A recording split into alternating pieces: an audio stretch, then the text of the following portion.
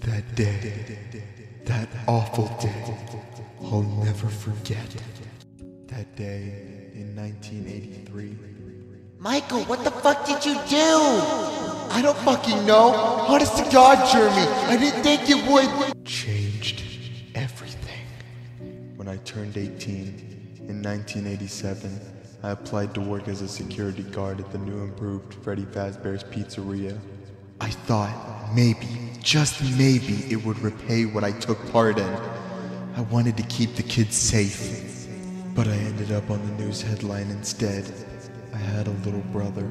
He was pretty young at the time, being only 5 when my accident happened. He thought I had a headache. I didn't have the heart to tell him I had a lobotomy. I called him Little J, since Ma named us the same thing.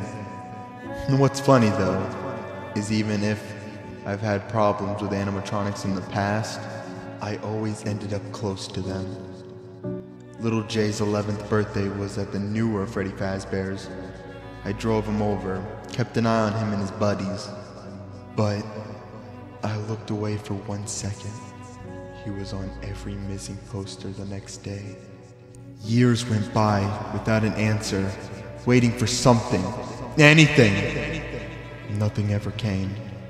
The mention of a new pizzeria caught my attention. Soon enough, I became a Fazbear technician. Hey, money was tight. I got called one day to fix the daycare attendant. His programming was a bit buggy, but once I stepped into the pit, I went down into a rabbit hole. It's like I landed in the past. The old pizzeria hadn't burned down yet. At first, I thought my eyes were playing tricks or something. I couldn't believe it until I saw Jeremy? And then someone saw me. Shit! Don't come back!